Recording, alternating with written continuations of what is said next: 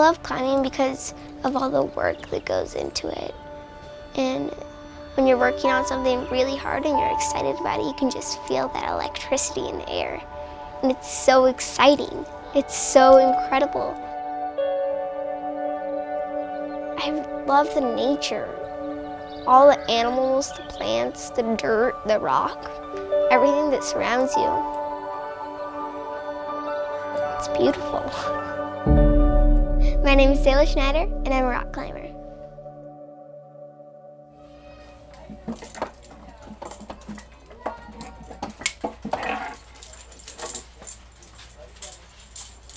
The nose has always kind of been a climb that I've wanted to do. It's always been in the back of my mind, but I wasn't quite sure if I could actually do it. El Cap is 3,000 feet tall and made of granite. It's taller than the tallest building on Earth. The nose was the first route up El Cap, and arguably the most famous route in the world.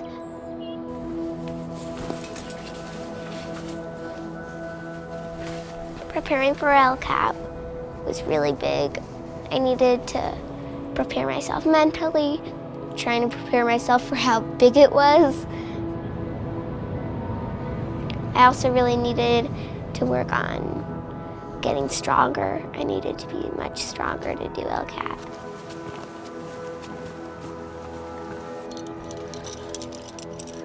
There's a lot of family history in El Cap for me. My parents were both big climbers, and then a week after they met, they went and climbed El Cap together. And that's really inspired me to go climb El Cap too. We thought that I might be the youngest girl to climb it, but we really didn't know, and that really wasn't why I climbed El Cap. I just went up to go and climb something, and I knew that I probably wouldn't get to the top, but I just wanted to try. I watched her and we're like, wow, she really knows what she's doing. Super safe, was just doing everything right. Like there was no question about it. She was teaching people up on El Cap how to do things. Like she knew more than some of the other people that were up there. Climbing El Cap with my dad, it really improved our relationship. And having him there, not only at the base of El Cap, but at the base of every climb, he encourages me. Good, you got it. Watch me close. I'm watching you. There you go, nice. Lower. Sweet. That was fun. Hey, good job. I can't remember a time when I hadn't climbed. It's just always been a part of me. I started climbing when I would go along the bottom holds of a climbing wall and just use them to walk when I was about 6 months old. And then when I was about 1.5, I started learning how to walk. And my parents put me in a full body harness and I started climbing up the wall. Day 3 was her first time touching a boulder. Day 3, like she was just a blob, basically. She always really loved it. She never was afraid. She always wanted to try, and so we encouraged that. Make it fun. So you want to go again next weekend. My first multi-pitch was when I was about 6. It was really fun. And then I did my first desert tower when I was 7. When I was 9, I led 5'9" for the first time. That was really big for me.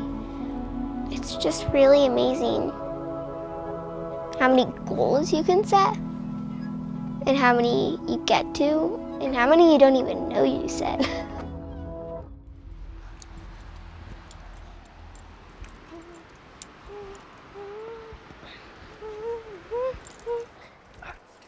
Falling is fun for me in certain situations, when it's steep or overhanging, but when it's not, I sometimes can get really freaked out.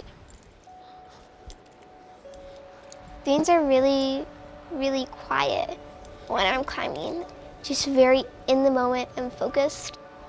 I think just being in the moment, it's not thinking about how to get to the top. It's not thinking about how to get that next move. It's thinking about what to do now as you're in this moment. You're not tomorrow or yesterday. You're today. That last bolted anchor. When I got to the top of El Cap, I was really happy. But I was also kind of sad because you only get to do something your first time once.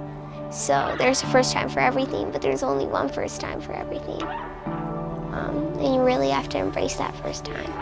So that's your first happy cry? Yeah. Yeah. I just can't believe I just did that. We thought, well, maybe she could be the youngest girl to have ever climbed it. So I was kind of blown away to find out that she was the youngest person known to have ever climbed it. With a little bit of encouragement and practice, kids can really do a lot. And what we can do as parents is foster those dreams and encourage it. Say, hey, how can we learn how to do this together?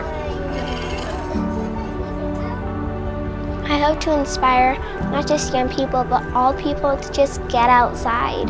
You know, you don't have to go climb El Cap. I'm not saying that.